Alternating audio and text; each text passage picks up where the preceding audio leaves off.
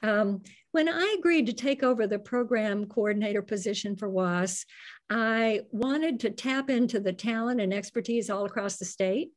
And I sent out emails to a couple of birders I knew because I had been on field trips with them. And Mike Denny was one of those people. And my husband and I were lucky enough to be on one of the legendary diurnal owling trips, but we also got to be on the first pelagic trip on Moses Lake, and it was an enormous amount of fun. So I thought, okay, Mike is a great resource. Perhaps he can have some suggestions, or perhaps he would respond. But if you look at all the things that are on this list, I got back an email response from Mary Lynn saying, Mike is really busy with some projects right now. He can't do this right now.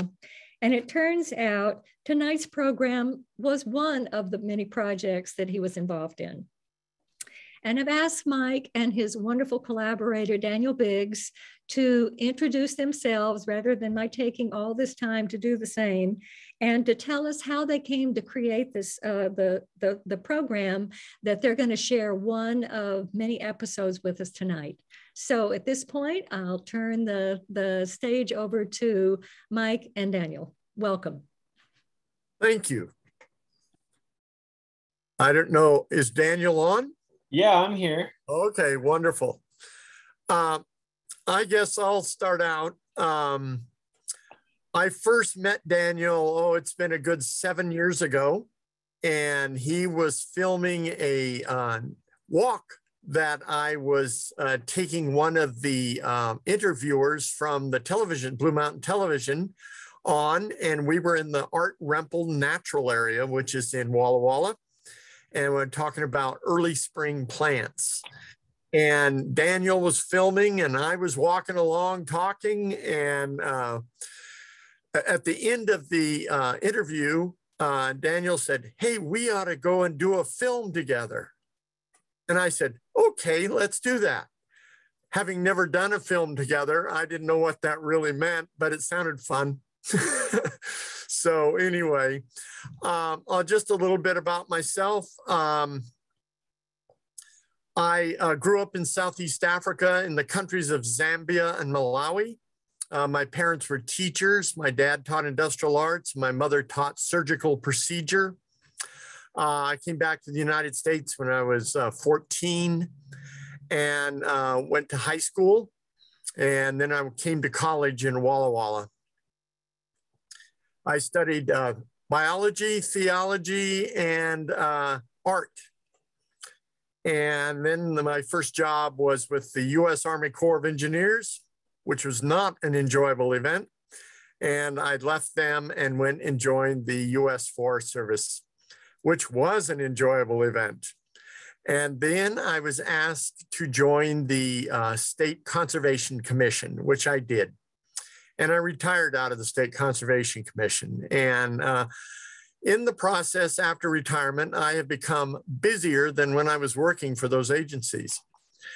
But in that process, I have met so many wonderful, outstanding people because I got involved with my community.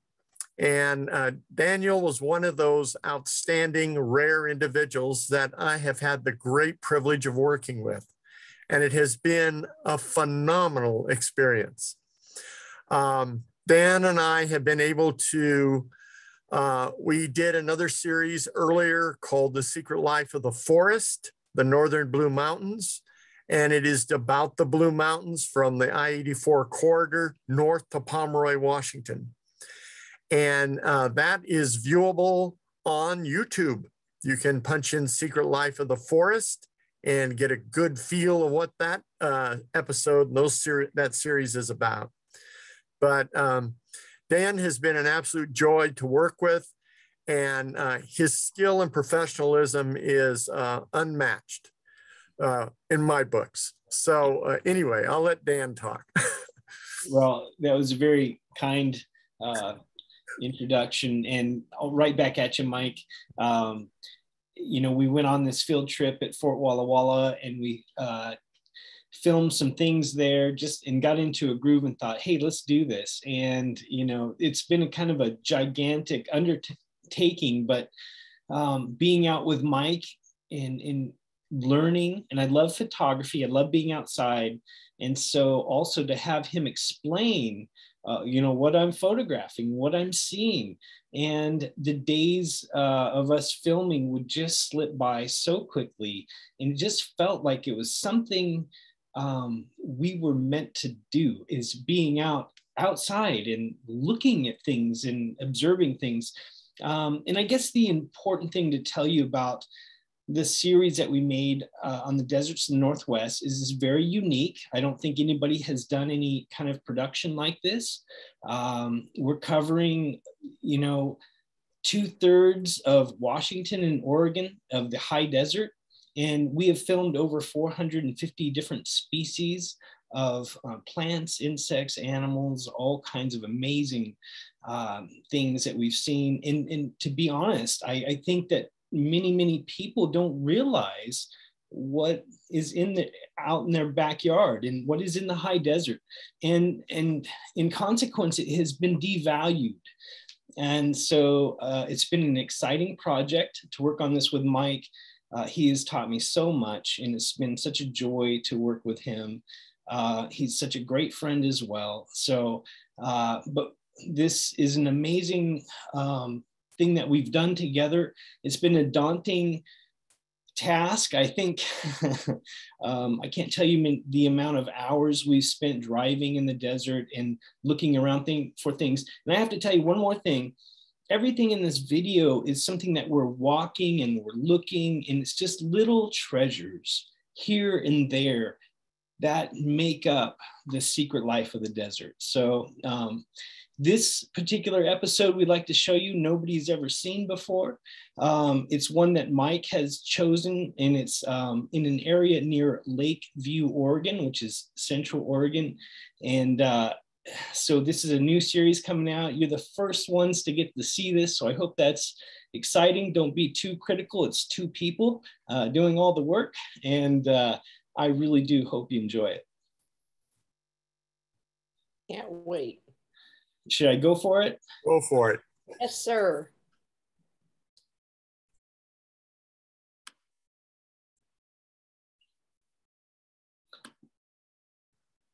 Get ready, folks. Keep your fingers on your volume button.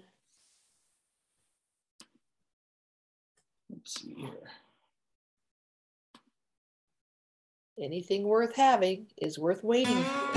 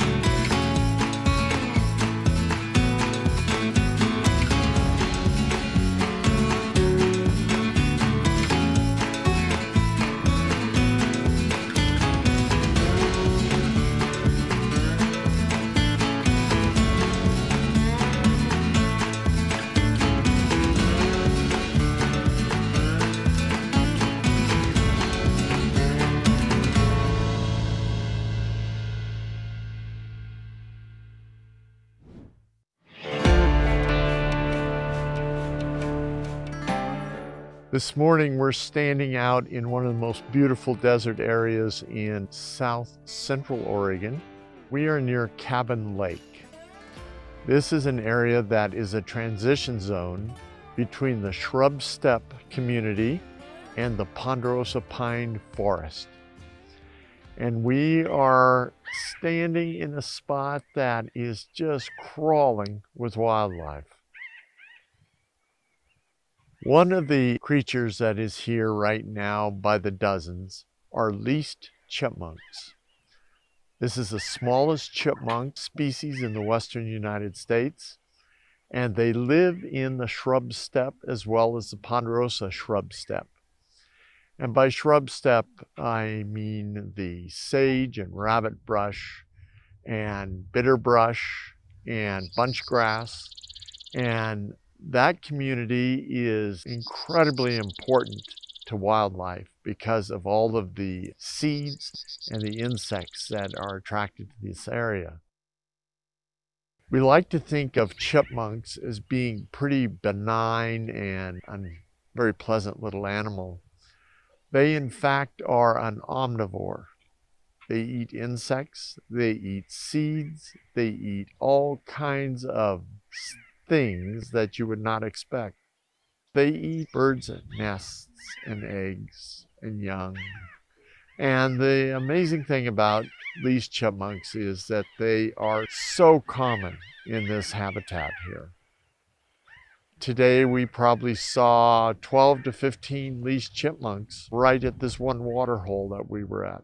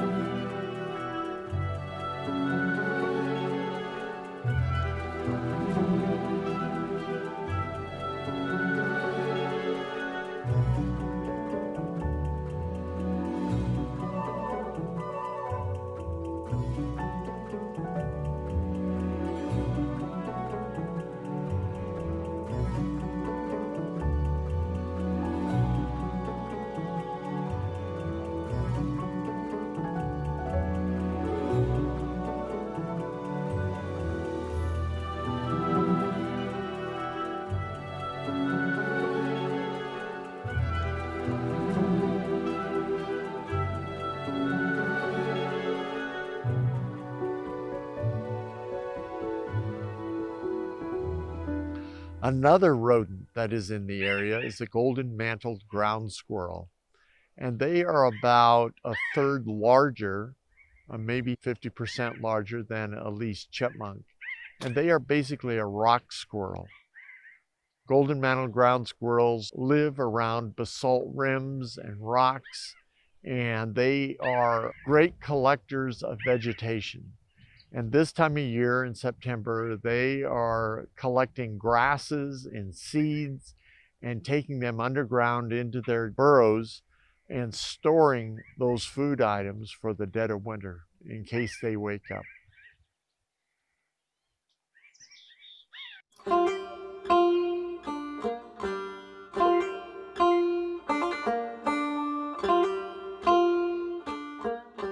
We are in a transition zone here, and the important thing about transition zones is that they provide lots and lots of habitat in areas. Say that we were standing in just a shrub steppe, we would be missing a lot of the birds that are obligated to live around ponderosa pine. If we were in a strict ponderosa pine forest, we'd be missing those birds that are shrub steppe obligate species. So we'll start talking about them. One is the brewer's sparrow, which is a shrub steppe obligate, requires sagebrush. But right now, the first week of September, they are in migration. And so now we find them in the transition zones and coming to these pools of water. They are a very small sparrow, and they are a sparrow that nests in sagebrush.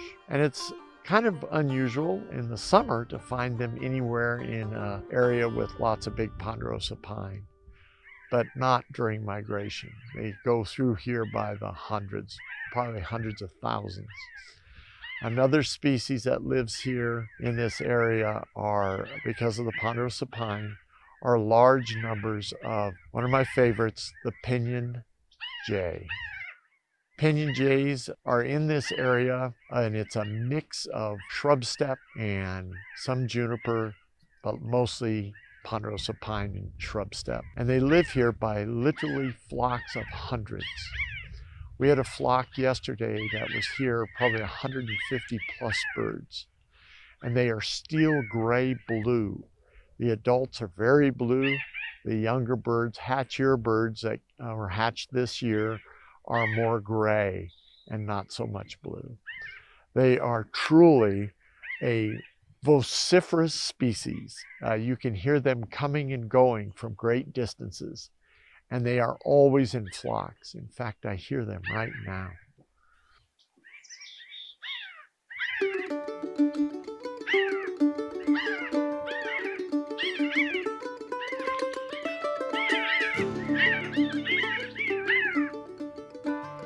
Another species that's here in large numbers and is entirely obligated to the ponderosa pine is a Clark's nutcracker. The pinyon jay and the Clark's nutcracker are cousins, and they all belong to the family of Corvidae.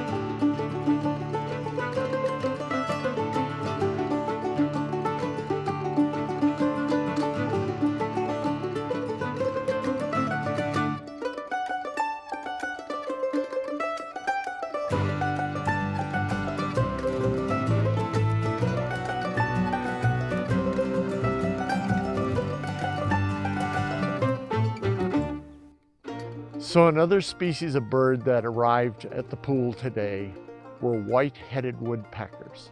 White-headed woodpeckers are a ponderosa pine obligate. They are not found in the shrub steppe.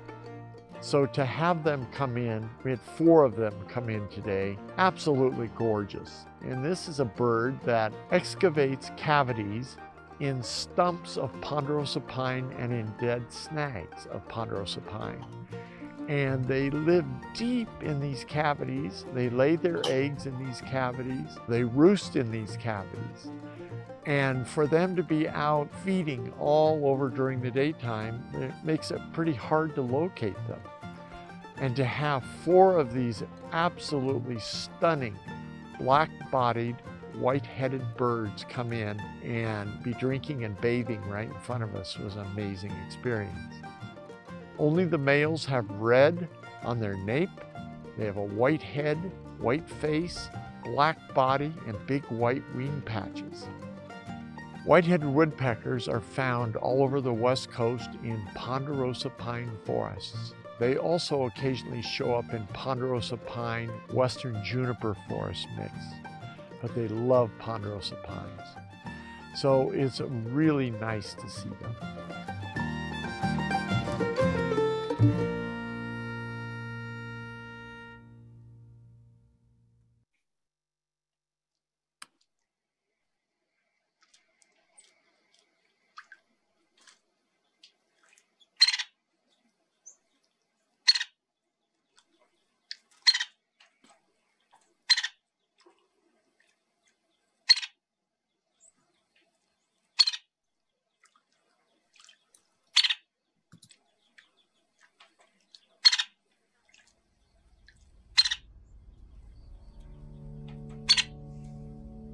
Another species that's here is the green-tailed towhee.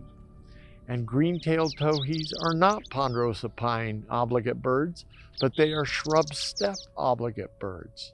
And they love rocky rims, especially with bitterbrush and mountain mahogany. Well, there is no mountain mahogany here, but lots of bitterbrush. And so we have green-tailed towhees.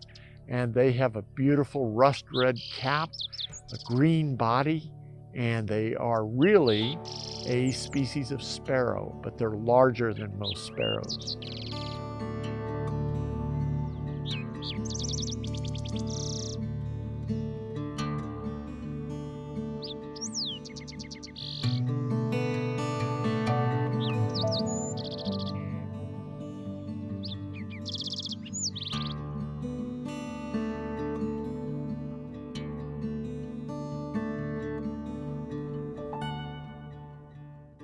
Another species that showed up at the pools today was vesper sparrows, which are about a third larger than chipping sparrows or brewer sparrows. And they have a beautiful white eye ring around their eye and a beautiful little rusty red shoulder on their wing. And they are a shrub steppe species. And to have them in the ponderosa pine is very nice. But they are also in migration. In fact, all the birds but the resident white-headed woodpeckers are in migration, along with a large number of yellow-rumped warblers. Yellow-rumped warblers are insectivores, and they come through here by the thousands during migration. They typically nest in higher mountain ranges.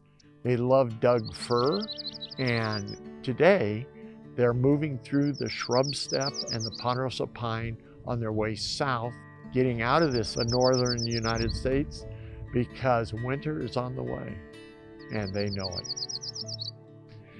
Another species that is in the area that I thoroughly enjoy, and that is the white crown sparrows. White crowns do not nest here. They're in migration, and they have been coming to the water here. And the subadults, which are here, have rust red stripes on their head, and the adults have black stripes on their white head. And they are an absolutely beautiful sparrow, and they're in migration, headed down into central California and on into Mexico. So really an interesting bird. They nest in Canada, so it's fun to see them here. Another species here is the white-breasted nuthatch. White-breasted nuthatches are a ponderosa pine obligate, and so they are only here because of the pines. And this particular subspecies has an extremely long bill because they feed on insects that are under the bark of the ponderosa pines. Another nuthatch species that's here is the pygmy nuthatch, which is absolutely beautiful little nuthatch. They're the smallest nuthatch in the western United States, and they're super vocal. They get in small flocks, and it sounds like maybe 10 or 12 birds, and there'll be 3. But they are entirely obligated to live among the ponderosa pines.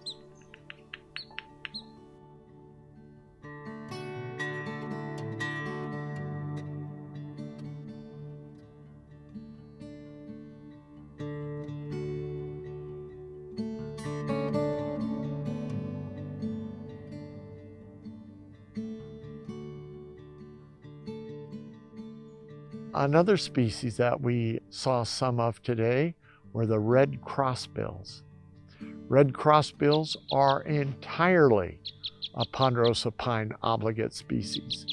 And this particular type of red crossbill feeds on the pine nuts within the pine cones of the ponderosa pine. And they have a crossed bill and a huge thick tongue, and they can pry the leaves of the cone open and reach in with their thick tongue like a parrot and pull those seeds out, and that's what they devour.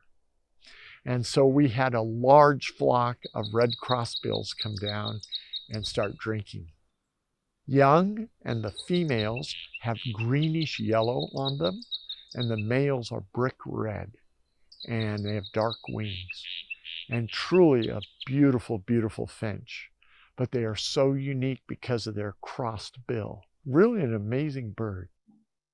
Right now, there are at least 10 different types of crossbills in North America, and probably more.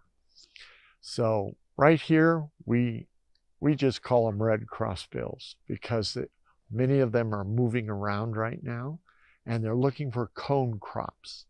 And in areas where there has not been a good production of pine cones, they bypass. They do not spend any time there. Really an important bird.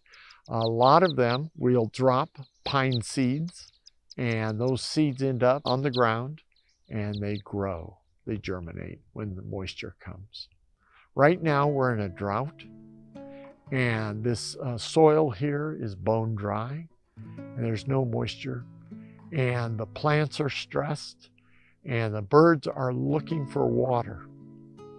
So the amazing thing is, I happen to know that there were several pools here, and they are kept full by volunteers who come out here and put water in them. And so we filled one of them with 5 gallons of water today, and the birds are just here by the hundreds drinking. So really important sources of water for them. This is a very well-known site by Oregon birders, and it's well worth a visit.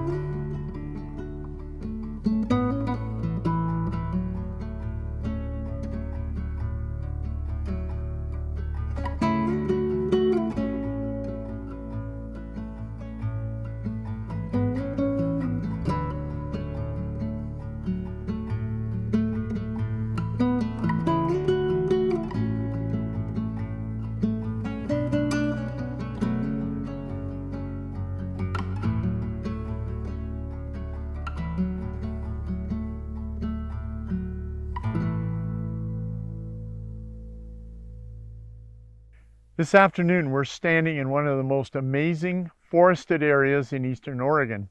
It's called the Lost Forest. This is an area that is a mix of western juniper and ponderosa pine. And what's so interesting about this is it is an incredibly harsh desert area. Most of these trees are growing on old dunes. And both junipers and the ponderosa pines have a certain interval between plants. And because neither of them have big, long taproots, most of their roots are within a foot of the surface of the ground, they rely on spring snowmelt or rain. And that's what they store in their roots. Well, the demand for moisture in this forest is incredibly intense. And so this interval is maintained between the trees. And there are no thick stands of anything in this forest. It's all widely separated because as the root systems increase, the demand for more and more moisture increases. And they push out and destroy any other trees that are trying to get established. Super important to remember is that the western juniper probably lives as long here as the big ponderosa pines do. The western juniper also hosts large numbers of bats, reptiles, and amphibians. And many, many rodents and birds nest inside these juniper trees. Western junipers are incredibly important to Oregon's native wildlife. And the amazing thing is the older they usually get hollow, and all kinds of animals utilize those hollow trees. So they're actually a living snag. The outer bark on one side or a couple branches will be alive and producing berries, and the rest of the tree will be dead. And loads of wildlife utilize that. So if you're ever tempted to go out and cut down western juniper just to get rid of them, don't do it, because so much wildlife depends on it. Western juniper are native to Eastern Oregon and parts of Eastern Washington. All over the Great Basin, they are a native tree, and many, many wild animals have adapted to use them. So be very cognizant of that. The other thing to remember is that the big ponderosa pines here are all growing on sand dunes. And ponderosa pines do not have a big, heavy taproot. Every root is right up against the surface of the ground so they can collect any moisture that falls or melts, and they store it. They store it for this season. Right now, it's probably 90 degrees here, wind is blowing, and there is no moisture on the surface of this soil. And yet these trees all survive. They have all kinds of strategies for survival, and one is they start dropping needles and leaves because they can't afford to maintain all of them. The thing to keep in mind is that these plant communities have very rigid strategies that they live by to survive. And one little thing can totally destroy this plant community, such as overgrazing, too many ORVs in this area, all kinds of destruction of habitat. And that is a real loss that takes many, many, many years to regain because it is so hot and so dry here. Another area that we had the privilege of visiting was the dune system, which is just southwest of the Lost Forest. And this is an area that is very reminiscent of the Sahara Desert. Big, huge dunes, blow areas. It's just massive area. Most people would never think of this dune system as being in the state of Oregon. And the amazing thing about it is it's full of wildlife. So if you walk across the dunes, there are stands of Indian rice grass everywhere. And then there's a bugloss relative growing out there, a plant. And around every one of those grasses or bugloss are rodent tracks. And they come every night and they go around each plant and they're looking for insects to eat that hold up there through the night. There's Great Basin jumping mouse and Ord's kangaroo rats, and I could see their prints everywhere. And also their burrows. So they burrow into that sand and outwait the heat of the day. And as soon as the sun is down, about 45 minutes, they start coming out looking for seed to eat and insects. So really a wild place.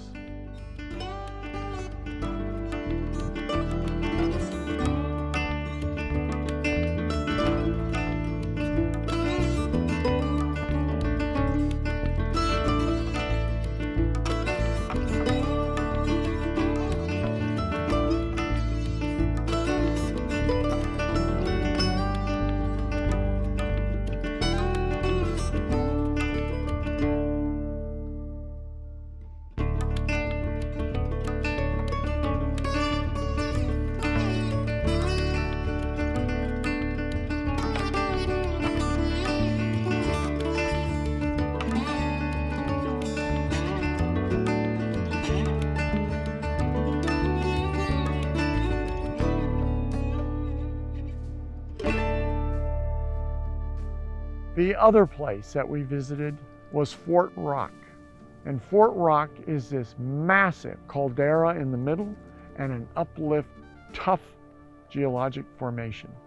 And it's made from compressed ash, pumice, and bits and pieces of basalt. And it rises high into the air. And over the many thousands of years, it has eroded. And it's created these designs and burrows and tunnels and columns and you name it. All of the face, the western face and all the way around Fort Rock is utilized by wildlife. There are turkey vultures that nest there, canyon wrens that nest there, golden eagles nest there, prairie falcons nest there, ferruginous hawks nest there. So it is an amazing place for wildlife. And this time of year, in the early fall, it's very hot there. And so the whole western face of the rock is pretty much abandoned by this time of year, and they all hang around on the eastern face in the shadows.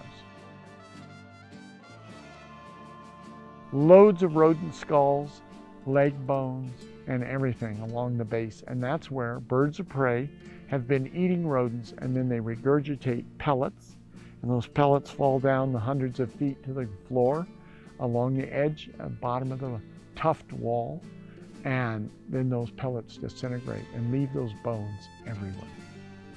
The area has a trail, a game trail, all the way around it. It's a pretty amazing sight. It looms up out of the desert, and you can't miss it. Fort Rock is an amazing place to visit, but it needs your protection and your care. And please don't litter. Thank you.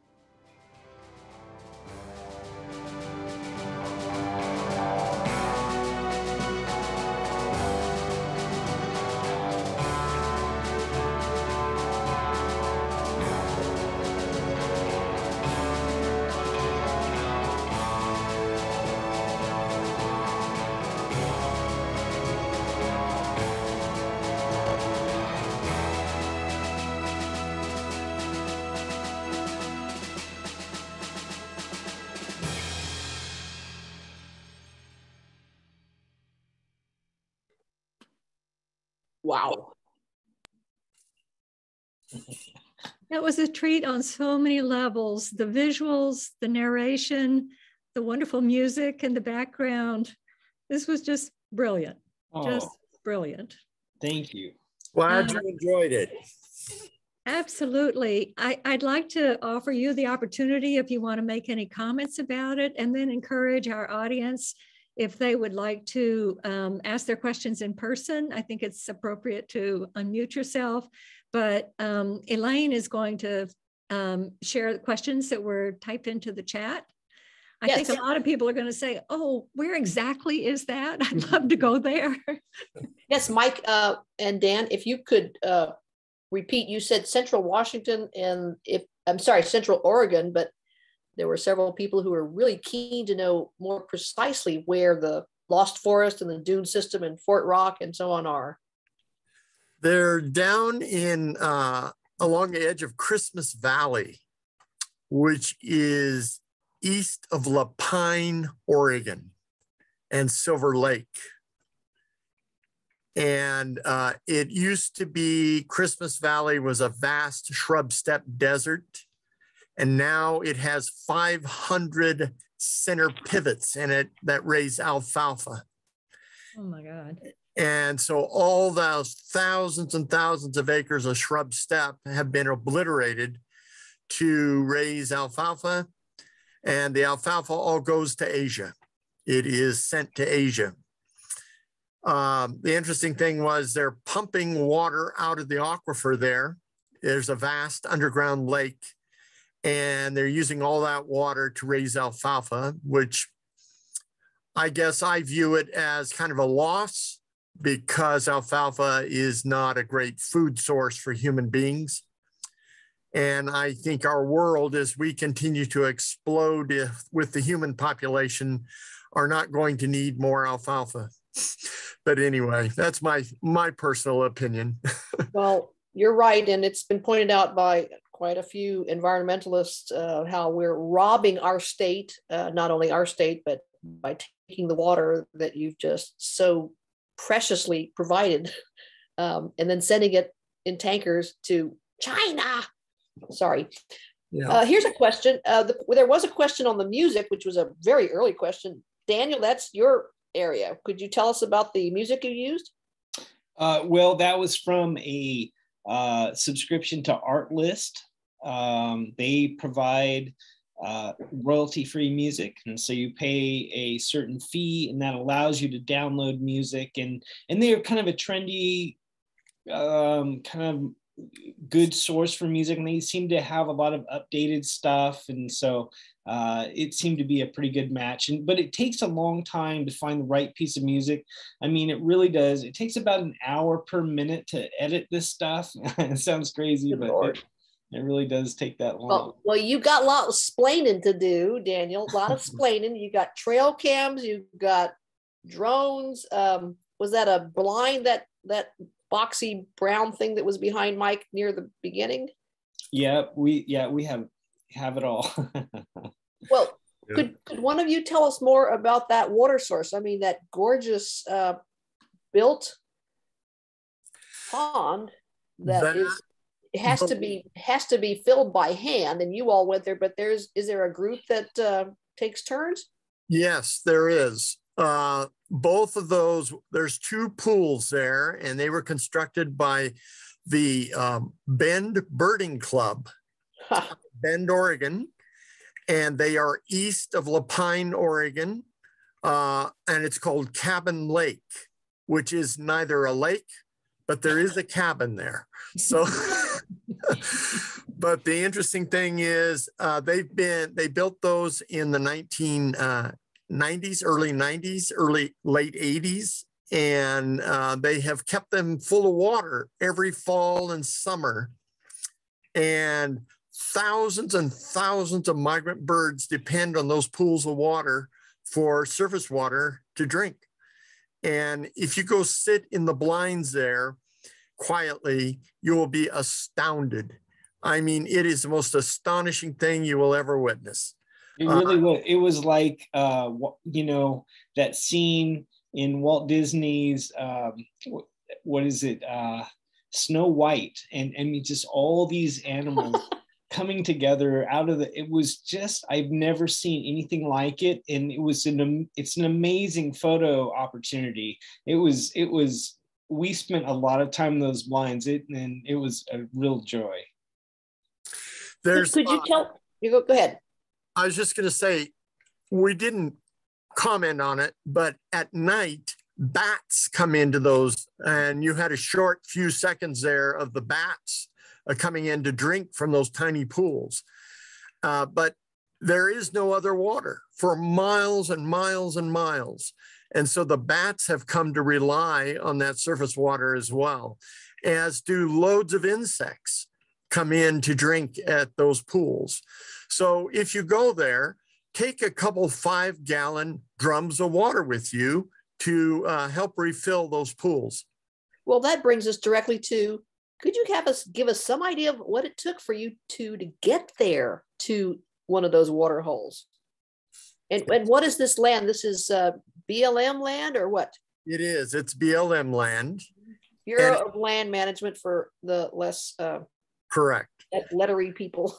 And it took that white rig that we're standing by in the photo there to get us there.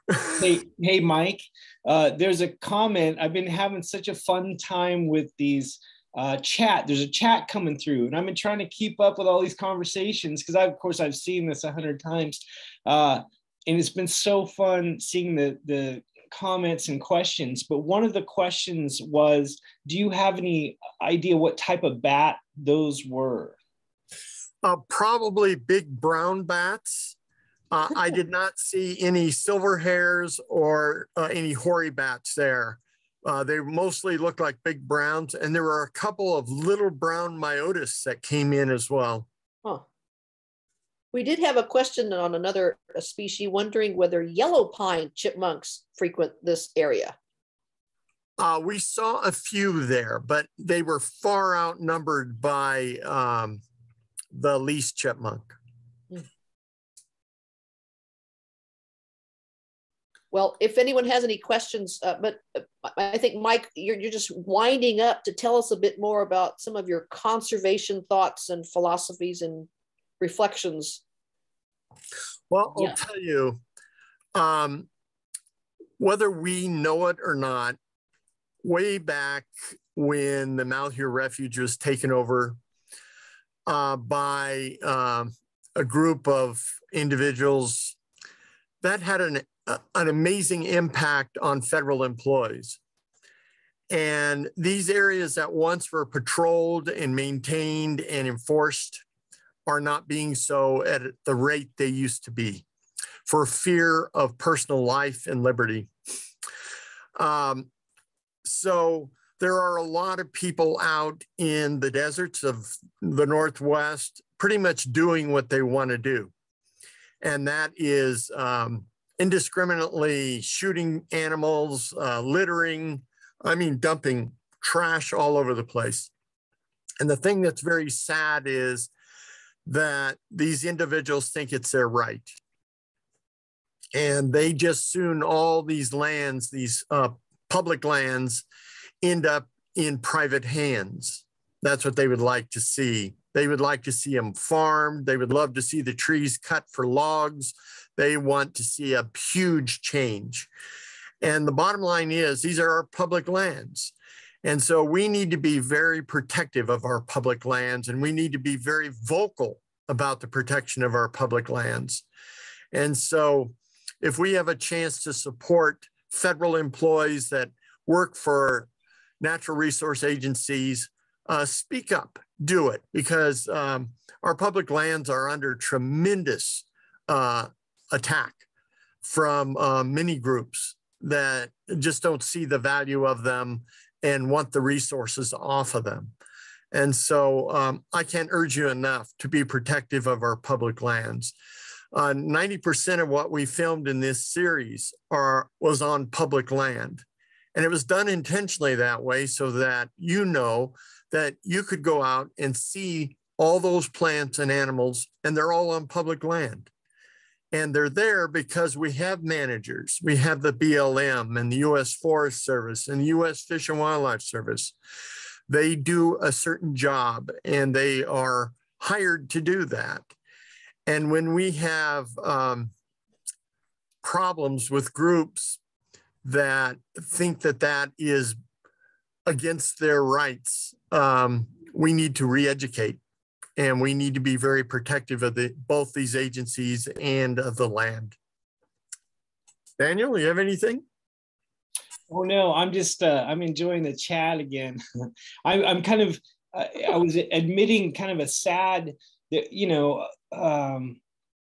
there are some sad things that we witnessed, you know, and I was kind of a layman coming into this, and Mike has had his eye on the desert and in this area and watching things change, and things are turning over to center pivots, and the shrub steppe is just kind of being eradicated pretty quickly.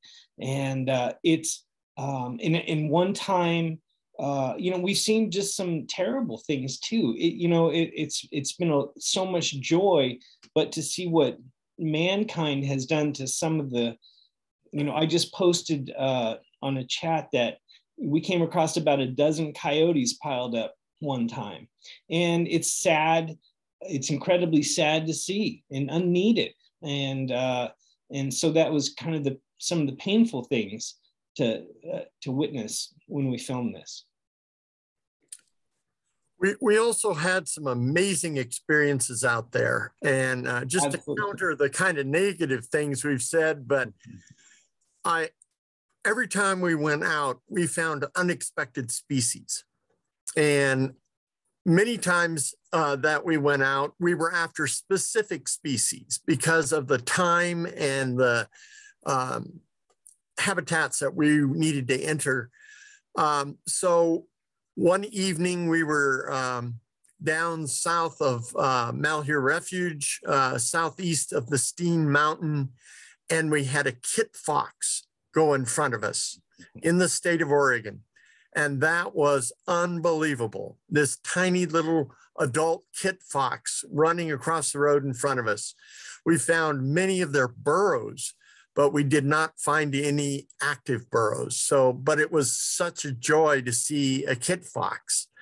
They were discovered in Oregon in the 1960s by a gentleman that was doing research on neotoma or bushy-tailed wood rat nests, and he found a kit fox skull in a wood rat collection.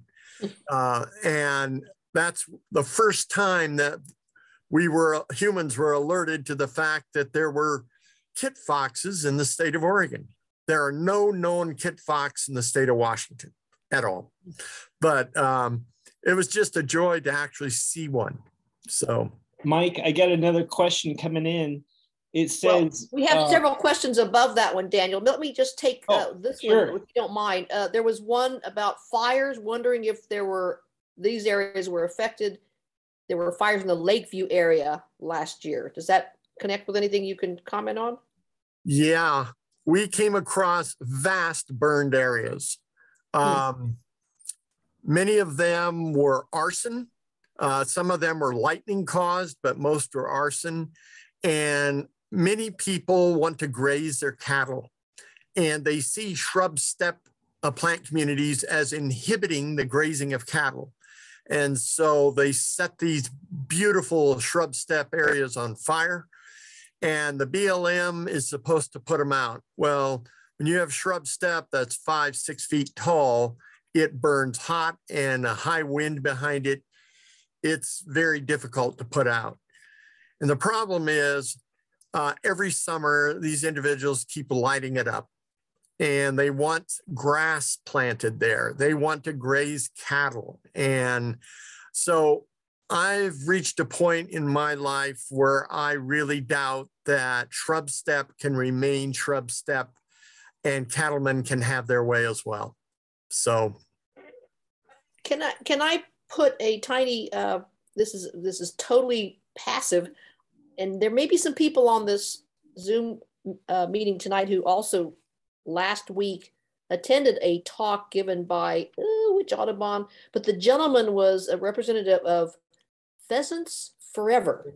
And although they started as hunters, they were his talk gave a great example of great working together overlap in trying to preserve and enhance shrub steppe by doing things like, I'm sorry, I don't exactly know if it was these junipers or others, but they were actually with BLM or Forest Service removing trees in parts of shrub steppe because the shrub steppe, the sagebrush will grow back in various plants. Could you make a comment on that? You bet I'll comment on that. We came across vast areas where the Western junipers had all been cut down. They were laying on their sides. And this was done at the behest of the Oregon Cattlemen's Association. And they cannot graze cattle under junipers because there's no grass under junipers. Junipers produce several chemicals that retard or totally eliminate the growth of other plants under them. They acidify the soil with their needles. And so cattlemen hate juniper. They can't stand it. And they try to do everything in their power to get rid of it. They work that through their congressional representatives. They urge money sent to agencies to cut down all the juniper on the properties that they want to graze. The BLM and Forest Service are under tremendous pressure from Congress to get rid of juniper. The problem is Western juniper is irreplaceable when it comes to wildlife. Many species of raptors, both the owls and hawks, depend on juniper. That's where they build their nest platforms. That's what they depend on.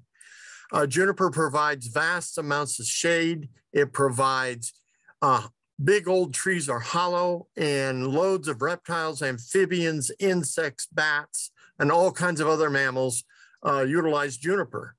And so the very notion of wiping juniper out so cattle can graze is biologically incorrect, to put it bluntly. And lots and lots of people in some of the agencies say that juniper is hard on water. They say that it sucks up the shallow aquifer.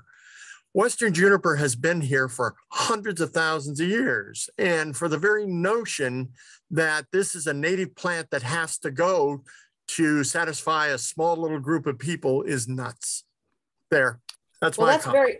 Very strong. Let's go to something a little more lovey. We want to go back to that water hole. Number one, was the crossbill group at the same water hole as your others? Were you at just one water hole? And we're interested in knowing how one finds and gets to this water hole at the right time with our gallons and gallons of water. For $1 million.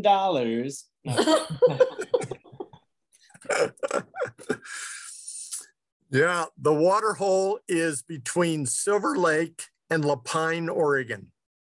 And there is a sign that says Cabin Lake right on that highway. Okay, that's the mystical Cabin Lake. Yes. We'll give you Mike Denny's email, and you can ask him if you are really going to set out. Actually, his email is really easy to find. Daniel, I don't know, were you about to approach the ones about wind farms, solar, and so on? Oh, I was just going to ask Mike. He could probably answer that question better than I can. The question is there a controversy there in Central Oregon? Or let's see if I can. It says, the question is, Mike, is there controversy there in Central Oregon, as in Eastern Washington, to use the land for wind farms and solar production? Not so much in Eastern Oregon, mostly Northeastern Oregon. I've been involved with wind energy since 1997. And what I've discovered is that there are operators that want to do everything in their power to minimize bird and bat mortality. And then there are those that don't give a rip. Now, I've worked with all kinds of companies, all kinds of wind developers and companies. And what I've discovered is that they caught the Pacific Northwest flat-footed. Neither Oregon or Washington had any rules or laws protecting wildlife from wind farms at all. So for 2.5 years in Washington State, Blue Mountain Audubon, 3 of us pretty much were the law in Eastern Washington in dealing with wind turbines. Our own state Fish and Wildlife would not do anything. And then we went and sat down with DFW leadership in Olympia and explained to them the problem. And that was bird and bat mortality at these wind farms. And nobody knew the number of birds being killed or the number of bats. In fact, they didn't even know the populations of bats they were infecting or affecting. And they had no idea the population of golden eagles in Washington State. They had no idea about the bird populations at all. And so these wind turbines were killing these birds, they're killing these bats, and we have no idea the true impact that they're having. I represented Blue Mountain Audubon and for a while State Audubon. And what we discovered was that because we didn't understand the population dynamics of all these species that were being impacted by wind farms, some data collection needed to be taken. And the environmental consultants that worked for the wind energy companies were collecting numbers, but that's not the numbers I wanted to collect. I didn't want to collect mortality numbers, although those are important. I wanted to collect the living numbers. What were we taking these population mortality from? What was the impact on these species? And we still don't know to this day. We're flying blind there, literally. And so I have lots and lots of questions about wind energy. Solar energy depends on the model and the type that they put up. Right now, when they do large solar commercial farms, they tend to ace out all the habitat and just blanket it with solar panels. They need to reassess that and not do that because it's loss of tremendous amount of habitat. And they can place them further apart, higher off the ground, and allow native vegetation to grow. So anyway, that's that. Very good. Mike, how do you feel about your email being put into the chat so people can reach you if they wish? That's fine. Okay. And there's a new question. What cameras were you using, Daniel? And were the videos shot in 1080p or 4K? I have no idea what that means. Yeah. So yeah, I should probably write down the list of all the equipment that I use. We had a couple GoPros, and I got a story about where I lost a GoPro on the side of the road, and somehow we found it about 4 weeks later, thanks to the sheriff's department out there. But we have, I went through a couple drones. The first series Mike and I did was Secret Life of the Forest, the Northern Blue Mountains. And I'm like, Mike, I can't film that bird. You know, he's pointing to a bird that's a quarter mile down the road. And I'm like, I can't film that with this lens. And so he helped me buy my first kind of big lens, but it was a point and shoot camera. And this had it was a Nikon P900 that had, and so that kind of got our start. But after things got funded for the second series, I was able to buy a little better lens. And so so a lot of the wildlife shots are shot on a 600 millimeter Nikon lens on a D7500. You know, we had 2 trail cams, sometimes 3 trail cams. Anyways, you know, and I definitely used a lot of macro lens. So I used the big lens and the macro lens and the wide angle lens. So, you know, it seemed like every situation had a tool that would, you know, work in that scenario. So it was just about being well equipped with different tools for different situations. In some situations, I would, of course, shoot in 4K. I love that. But in some situations, we were filming butterflies at super high speed film rate. And I was shooting that in high definition, maybe at 240 frames a second. So until I can shoot 240 frames a second in 4K, I'll have to take high definition. But anyways, so a lot of different cameras for different jobs there. And then we had a big 4K on a tripod that I'd film Mike doing all the narration. And of course, we'd use a microphone on Mike. And I found a way to film Mike in the wind, because often you have wind out in the desert. And I found a very cheap little hack that we could tape a microphone inside his shirt. And so if the wind came up, we could still have nice, good, clear audio. So. Wow. There's the text answer. Matt Bartels was so kind to zippily pick up the eBird hotspot list for Cabin Lake.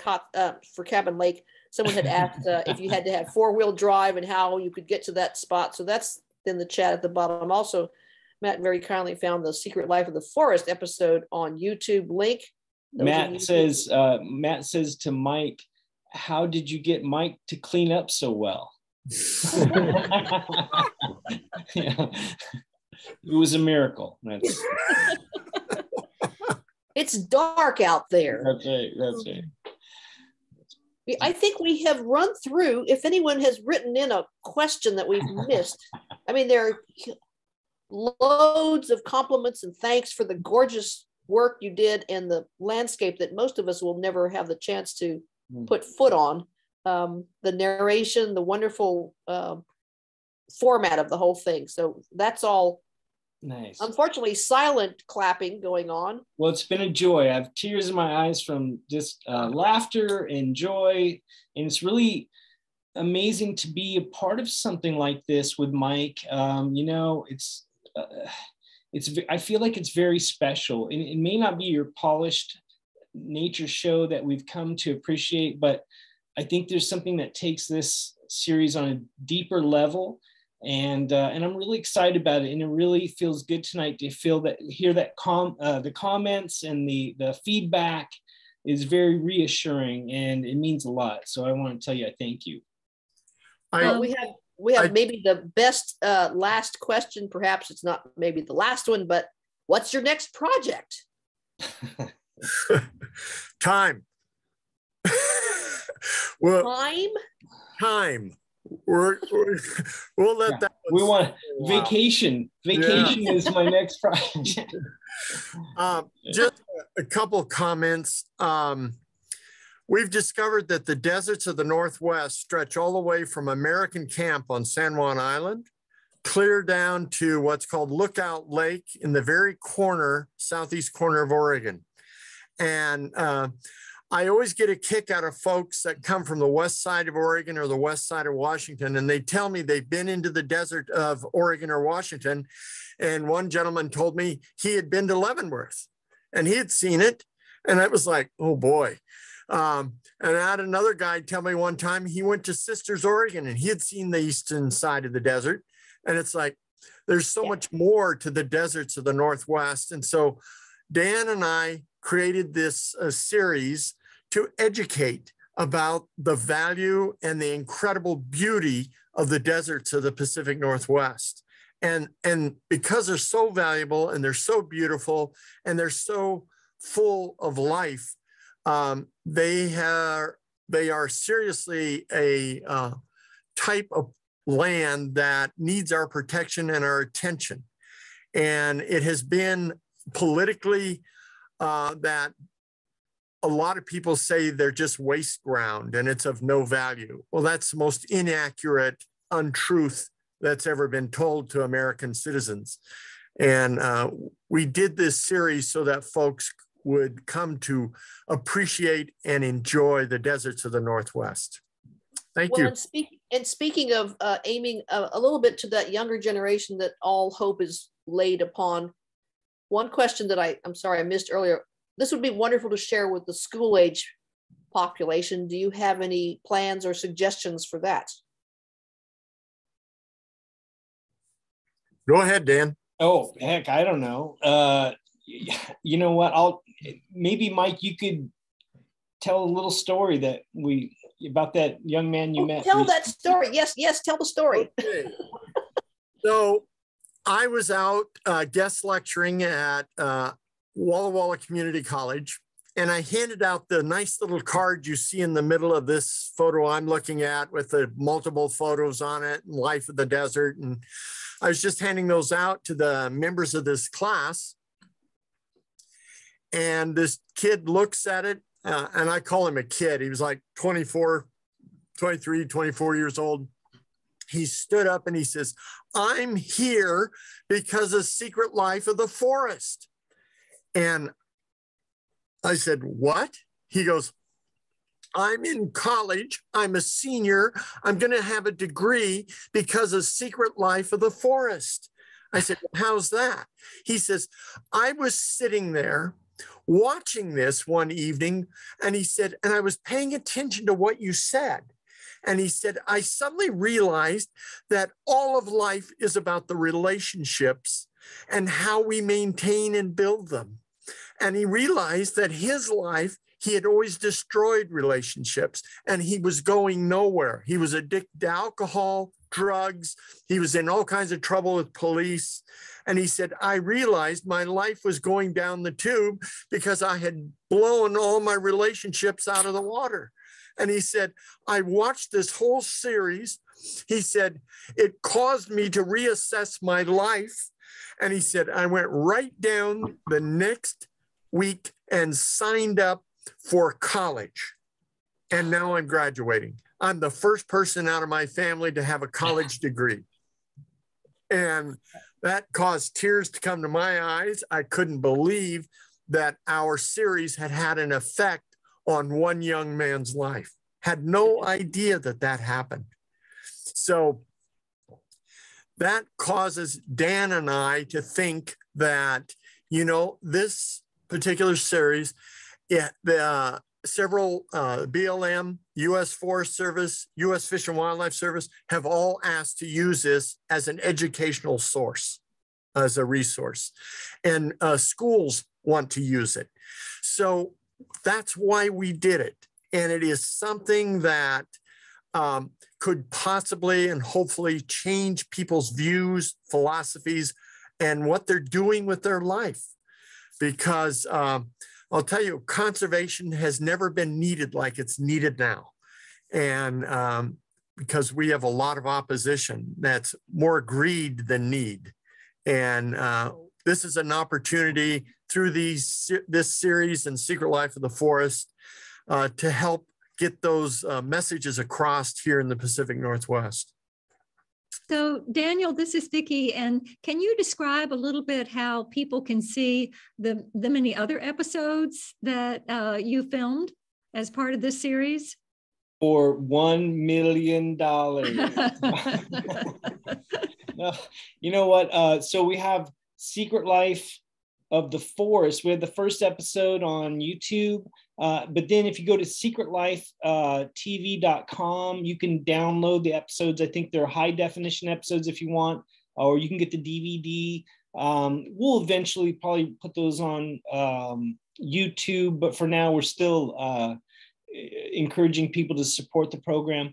And then The Secret Life of the Desert, we're gonna have a special premiere here. It's gonna be kind of a highlight reel here in Walla Walla at a fun theater called the Giza Powerhouse Theater, May 22nd. We're gonna have 2 showings. I think one's at 7 and the other one's at 2 or 3 o'clock. 3, it's on the screen right now. Oh, yeah. So we're still working out some of those details, but I believe it's either going to be 2 or 3. So, stay tuned for that. And they're going to be doing a little marketing for us. And then we're going to have, by that premiere, I'd like to have the DVD ready, the series ready. And if possible, I got to go the extra mile here. It'd be neat to get it onto Amazon Prime. And people could just stream it because, people don't download as much and people don't want DVDs as much. People want to stream it. And so I'm thinking I may have a route to get this on Amazon Prime, and that would be super awesome if I can pull that off, but we'll see. So. Well, right now it says on June 5th at 7 p.m. you can watch online at www.bluemountaintelevision.tv. Yeah. And so will you show this episode or a different episode as the first, as your, on June 5th at 7 p.m. or have you decided? So I do work for Blue Mountain Television, and of course they get first dibs on the showing, and we of course love to have you tune into Blue Mountain Television and watch that. And again, June 5th at 7 p.m. It's going to be the first episode of Secret Life of the Desert, and we're going to run through the first 9 episodes. And but believe it or not, we have about 17 episode. And so we're going to have another second run, kind of like a 2-season thing. But yes, if you could watch online for free. We have a free Roku channel. All you have to search is Blue Mountain Television. I don't know what the condition of that stream is at the moment. We're doing kind of a revamping, but you can always tune in to our website at that time. We have a live streaming at www.bmt.tv, and you can watch it 7 p.m. on those evenings. So wonderful. We'll have a new episode every week. So I can't thank you enough for sharing this with us. This has you guys have been such a rich evening. You've been very kind and generous, everyone. Thank you. Thank you very much. Really, really appreciate it. And to our audience, thank you again for signing in. We hope to see you next month when our program will feature the special birds of Mount Rainier with Jeff Antonellis Lapp. And wish you all a very good evening. Thank you so much for joining us. Thanks, everyone. Good night. Thank you, Vicki.